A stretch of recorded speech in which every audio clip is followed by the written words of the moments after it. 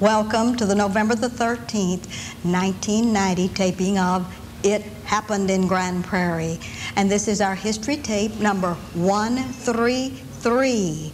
And as we introduce a very special couple to bring you the history of Grand Prairie from their point of view, we're delighted to welcome to the set today Mr. and Mrs. Jack Lumpkin. And welcome. We're so glad, Bobby Lumpkin, to have you with us. Delighted to have you with us, my dear. Thank you. And Jack Lumpkin, we're glad to have you on this history show, young man. Of course, both of you all have been on our It's Happening in Grand Prairie in different ways because y'all are very important to the city of Grand Prairie in making things happen. But on this history tape, we'd like for you to help us establish your genealogy and tell a little bit about the history of the past. And Bobby, we're going to start with you first. And would you look right out into your camera and give us a little bit of information about your family, your mother and daddy's name, talk about your brothers and sisters and where they lived and all the good stuff, would you? All right. My mother was Lula Ira Thompson Pearson. My father was Walter Edwin Pearson. And I was brought up in a little community, a Pursley community, out of Corsicana. All right. And from there I went to... What was the little community near Corsicana? Pursley. Spell it? P-U-R-S-L-E-Y. All right. That is great. A wonderful little community. And what county is Corsicana and Pursley in? Navarro. In Navarro County. Right. Okay. All right. Now continue. I had 3 brothers and 3 sisters. My oldest brother is Walter Travis Pearson, who lives in Dallas, retired from the Federal Reserve Bank. My sister Eunice passed away in '63. She was vice president of the bank in Maybank. And my second brother is Edwin Pearson. He's retired from the transportation in Washington, D.C. and lives at Cedar Creek Lake. Wonderful. And my other sister, Pat, by the way, used to live in Grand Prairie years ago. She's passed away in '82. And then just coming right on down the line. That's good. And myself, of course, everybody thinks my name is Bobby, but it's Mary E. And of course, I came to Grand Prairie in, I hate to say it, but it's 1943. 1943, that was a good year. I graduated from Maybank High School and then went to college at Denton, which was then TSCW, which is now TWU. Okay. And been in Grand Prairie here for all these years. And then my other sister is Louise, and she and her husband live in Austin, and he's retired from as a colonel from the Air Force and also from Texas Employment Commission. Okay. And then my youngest brother is Wayne Pearson, who lives in Dallas, and he's an attorney. That is great. That's a wonderful... That's a whole bunch of us. That's a whole bunch, isn't it? And to be raised around Pursley and to go to school. Let's talk about, did you go to school in Pursley? Went there until the 10th grade, and they did not, that's as far as you could go. All right, I want to talk about the little 10th grade school that you had in Pursley. I'd like for you to look out and maybe tell us something about going to school out in the country, how you got to school, maybe your favorite teacher, something exciting that happened in Pursley. Well, it's been so long ago, about forgotten it. But anyway, of course, we live, Pursley is about 15 miles from Corsicana. All right. And we just had muddy roads, and you walked to school, and you took your lunch in a little paper sack. And I remember, I used to play basketball. We had a basketball team, and I enjoyed that. And we also one-act plays. All right. And I always liked to be in those. All right. And do you remember your favorite teacher? How many were in your class? Well, I graduated from the 7th grade from Blooming Grove, and then I graduated from the 10th grade there were 3 in our class.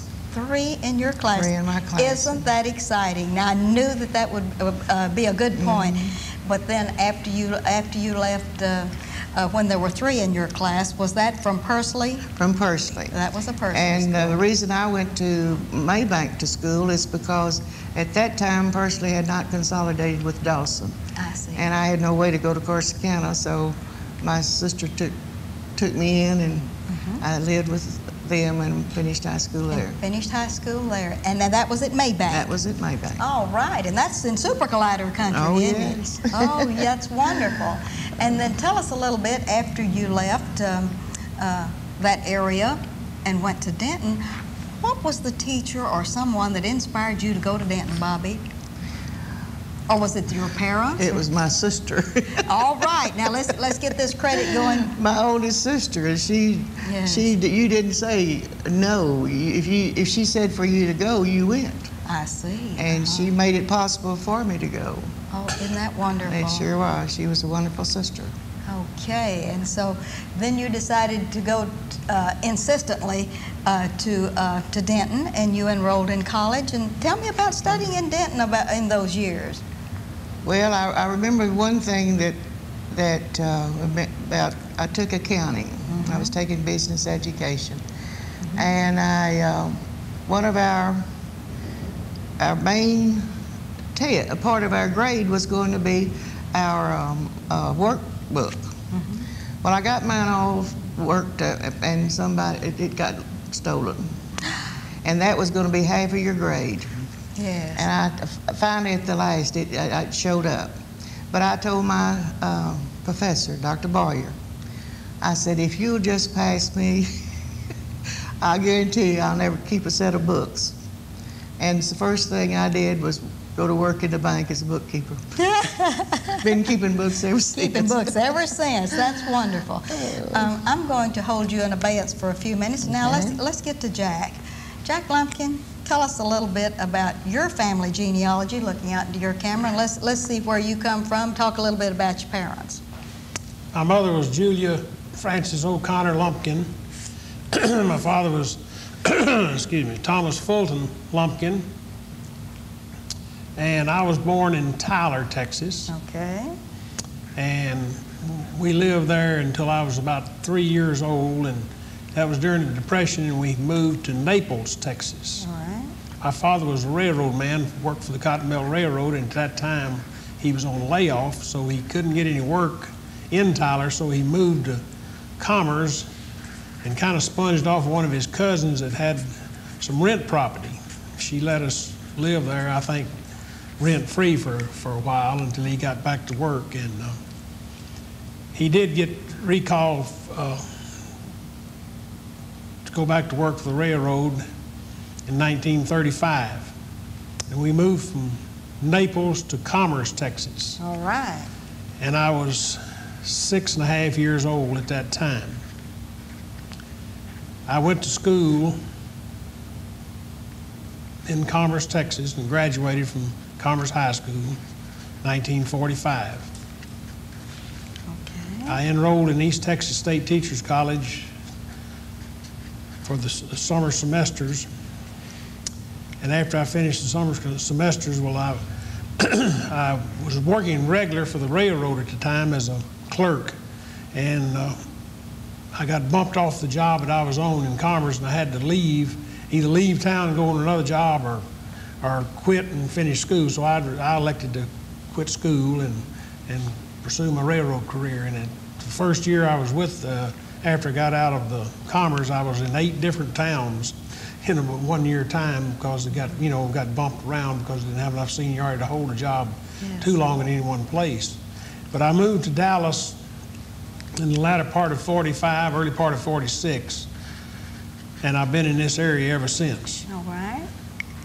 All right, and when you came to the Dallas area, what brought you to the Dallas area? Was it the train business or what? Yes, it was the railroad.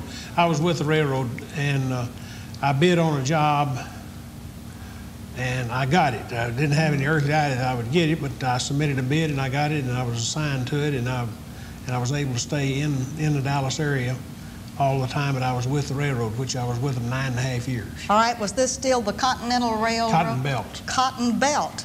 See, which is no longer in existence. Okay. The Cotton Belt Railroad. I remember hearing about that.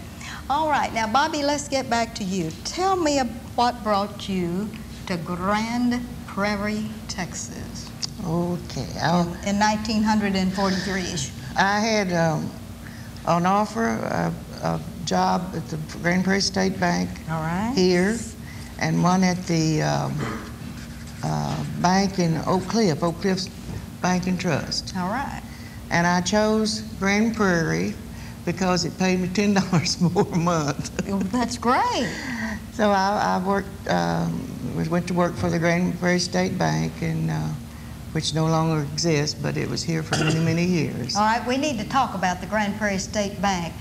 Who was the person in charge that hired you? For whom did you work? And name some of the people that were associated with the bank at that time, so let's get a little pattern going there. Mr. G.W. Bingham was president of the bank that hired me, and Ernest Avery, who is now deceased, was the vice president there at that time, and Durwood Sutton was still with the bank, but he was in the service.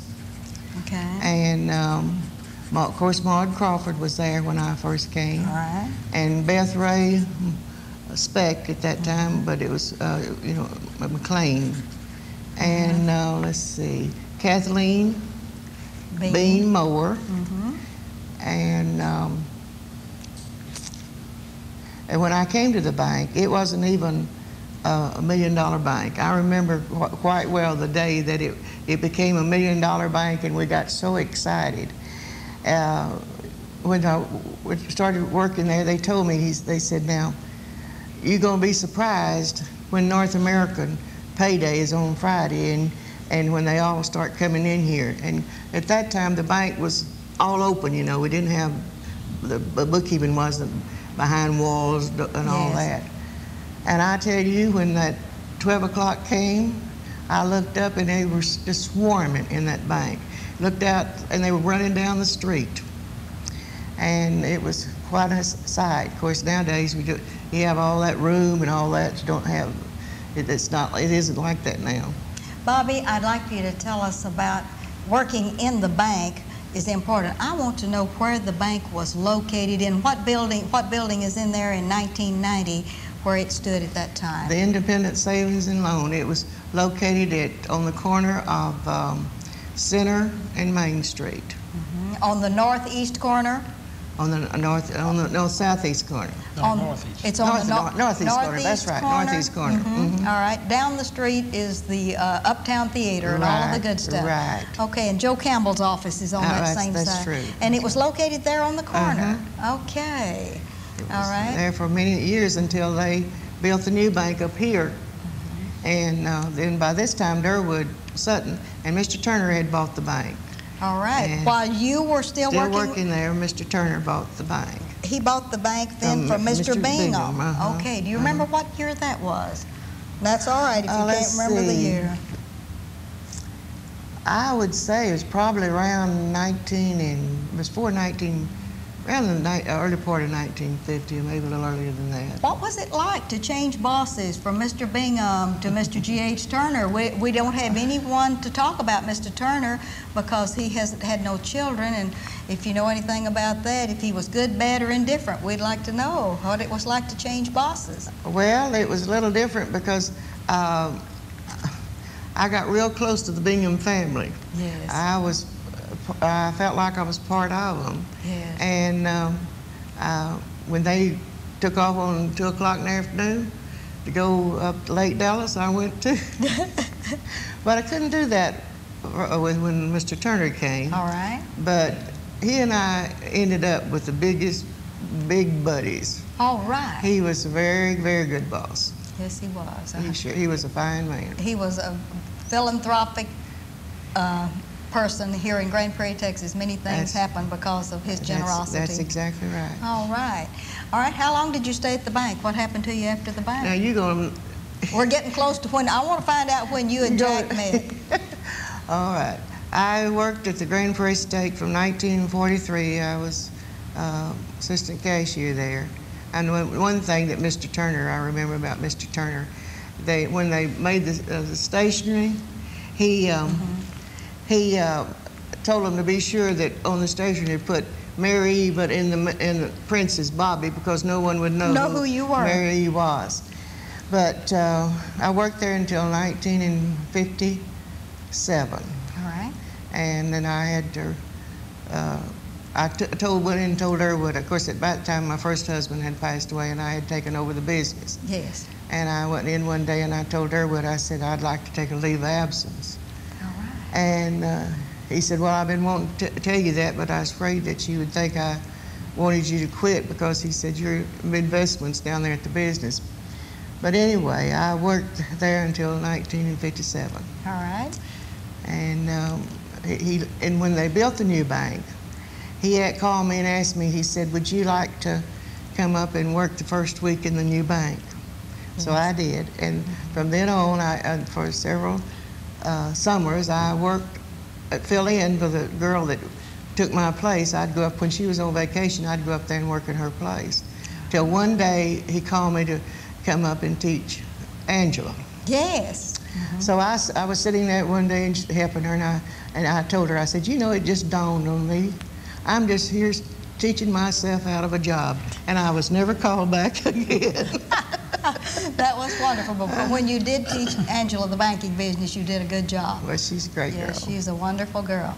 All right, and so then after you left the bank, then you started operating your own business, which was a Lewis Transfer and Storage. And then subsequently you sold that? I operated it, owned and operated it until 1965, and then I sold it to Frank Zalkowski, who's Central Transfer and Storage in Dallas.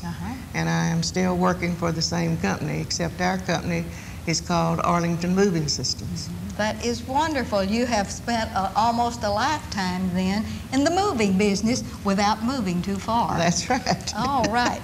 Now, let's get back to Jack. We're going to let you rest a minute. Jack, all right. What brought you to Grand Prairie, young man, and how did you meet Bobby?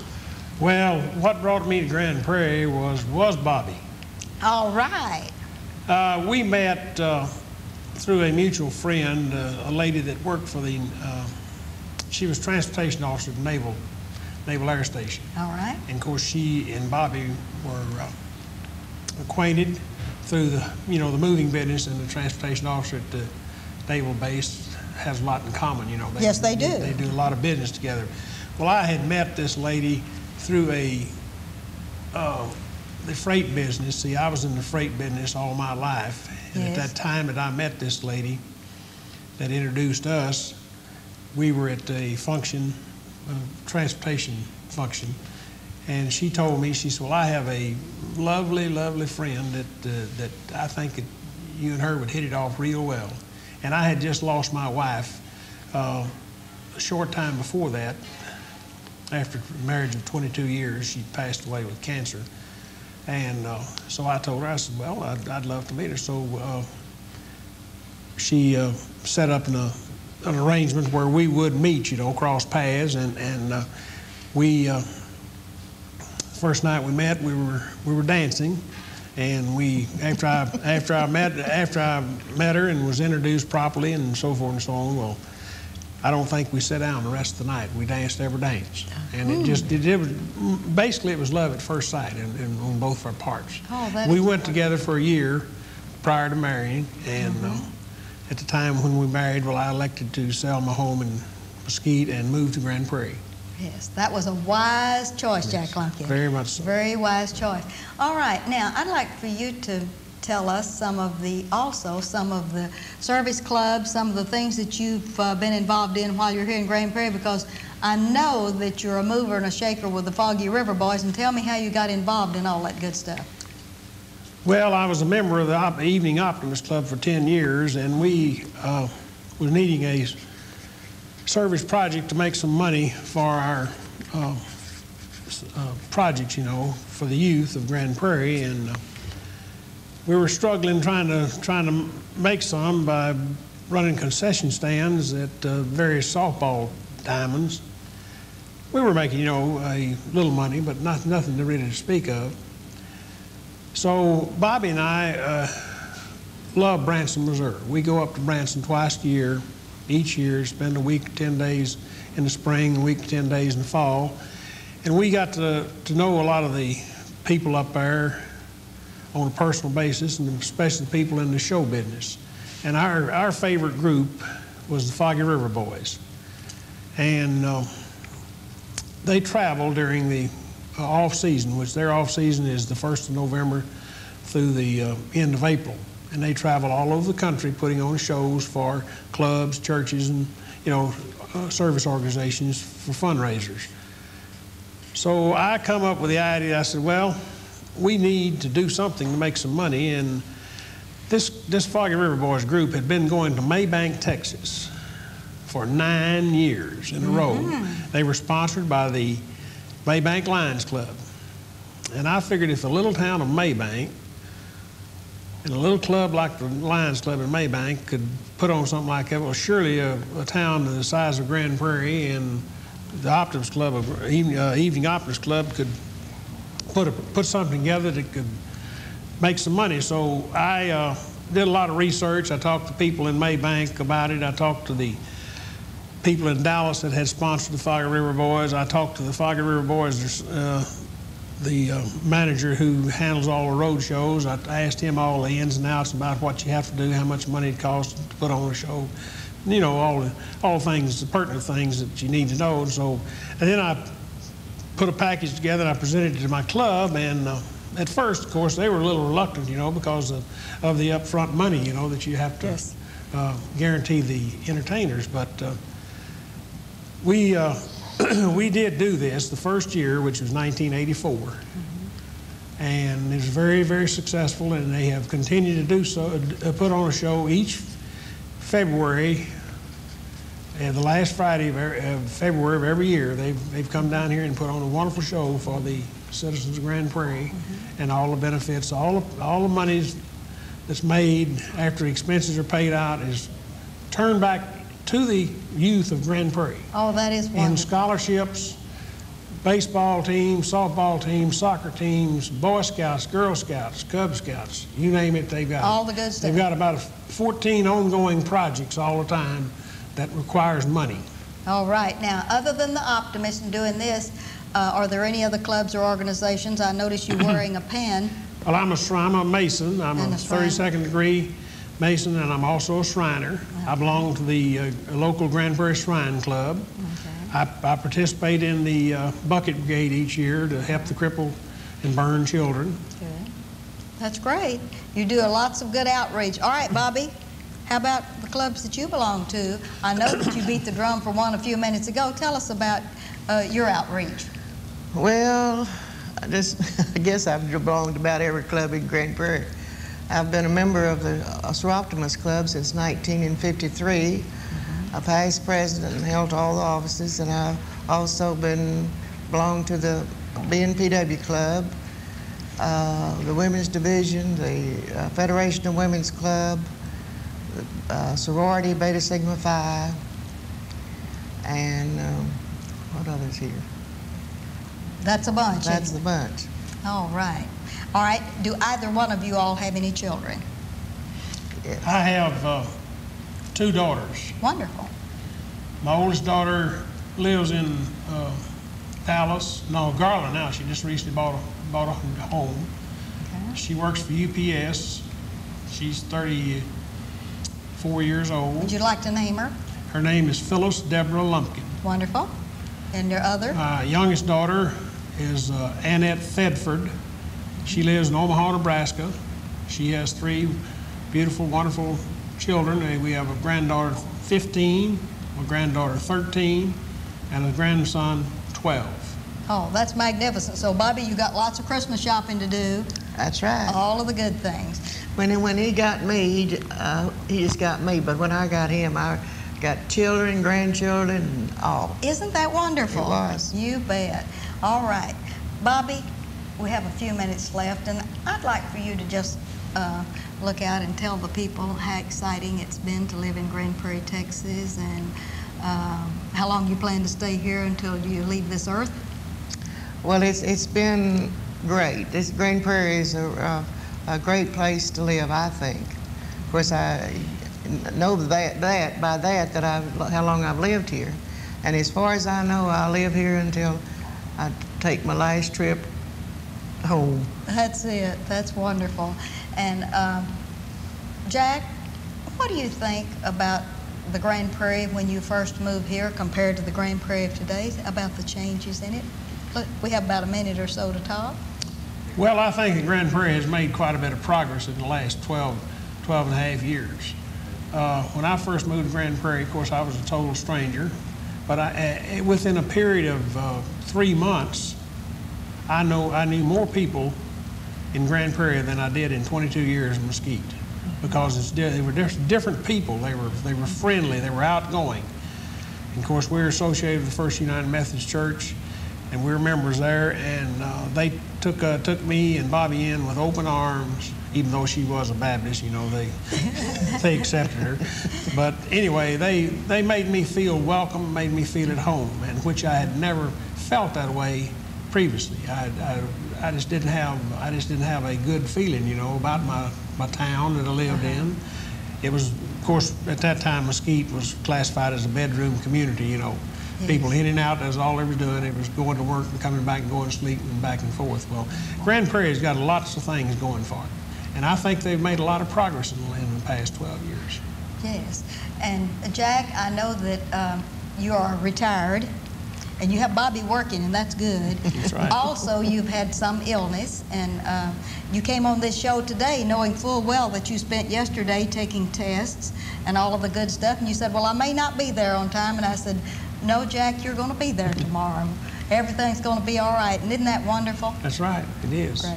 Well, I want to thank you two very much for taking the time to come and share about your life in Grand Prairie, Texas, and about some of the history that led up to what brought you to Grand Prairie. We want to thank you for the many hours that you give. Jack mans the telephone not only for the optimist, but for the seroptimist when we bring the Texans, and I know that is one of our favorite groups, even though the Foggy River Boys are wonderful too. We want to thank you what you do for our city. Thank you. And appreciate it very much. They're both our favorites. Both your favorites. Both our favorites. It's almost a tie. That's right. And this is Ruthie Jackson reminding you that history is as we live and do. Thank you.